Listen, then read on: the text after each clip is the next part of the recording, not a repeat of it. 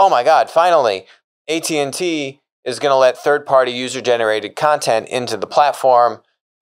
This is going to be amazing. When you watch the whole thing, what you find is that that's not the case. That's not what John was referring to. You're not bundling up the fragmented supply. You're bundling up the compartmentalized buckets. You've got the eyeballs and the users. It's really about using that in a slightly different way and embracing more kind of non-traditional TV-type content in a way that gives you leverage, network effects, and better economics. Our friend Ben Thompson was talking about this interview. John Stankey was heading up Time Warner, the business that AT&T bought for $100 billion, which owns HBO and a number of other things.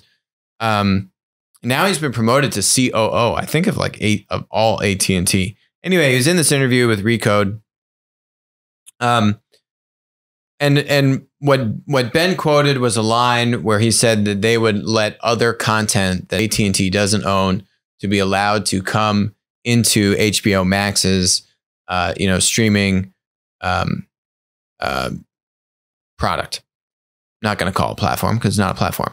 And so that little quote loses the context. My mind was like, oh my God, finally, AT&T is going to let third-party user-generated content into the platform. This is going to be amazing. And, they're getting this fragmented supply, which they have a lot of leverage over. And this is really going to work. Well, when you watch the whole thing, what you find is that that's not the case. That's not what John was referring to. What he was referring to was to let other large media players, right, like licensing other TV shows and that kind of stuff, bundle their stuff in. Like maybe, I don't know if Comcast, he was talking about Comcast Xandr, but other large media companies could then put their products into or through HBO Max that I'd assume you have to pay an incremental fee for, and all these kinds of things. So that's what he was talking about. I'll just play a little clip here and we can kind of dissect it a little bit. Yes, we fully expect that once the AVOD environment goes up, that it's not just going to be our content and our avails and inventory that's in that environment. So we very much would love this platform over time to receive content from others as well as inventory from others to go with that content. That's where that value proposition comes back through Xandr. The way Xandr operates today, it continues to have firewalls that are set up internally, just like any other wholesale business would have, to ensure that it's done on a level playing field.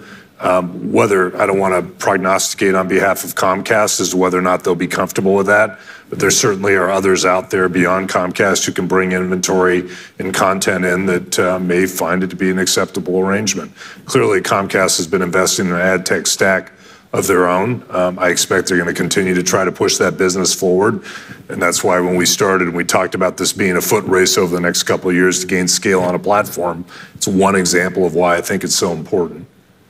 So non-WarnerMedia media companies would be able to have their content, their shows or movies distributed within Would HBO. fully expect that the platform at some point in time is a platform that we allow others to bring content into. I don't think, from my point of view, we're ever going to have a lock or a monopoly on creativity.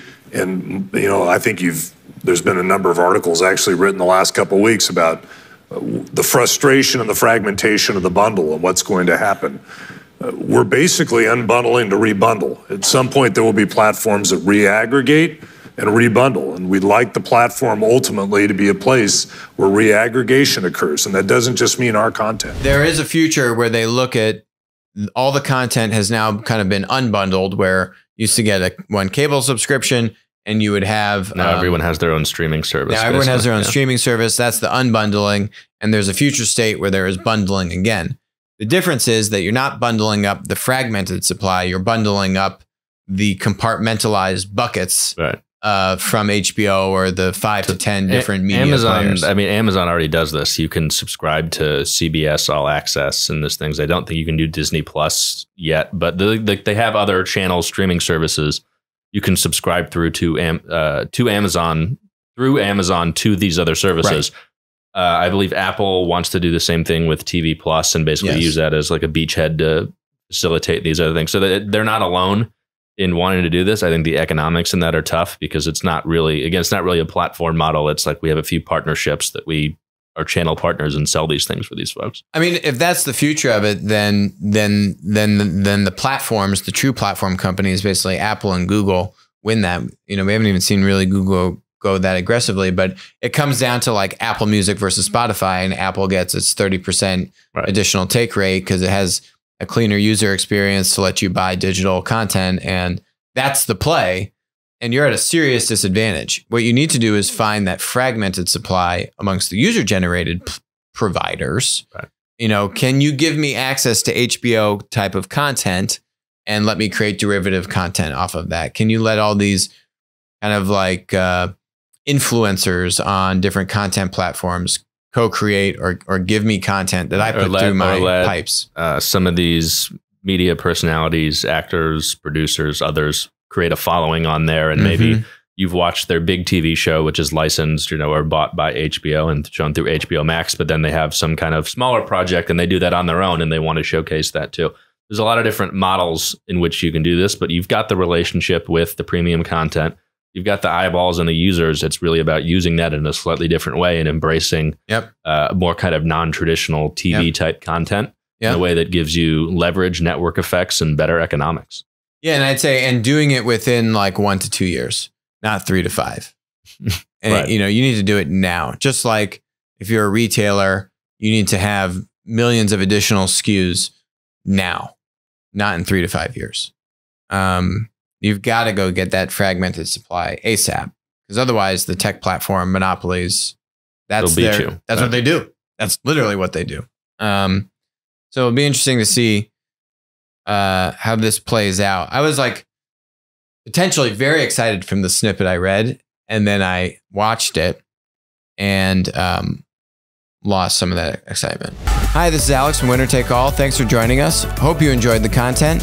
Feel free to leave a comment, ask us questions, and definitely make sure to join us on our next live stream.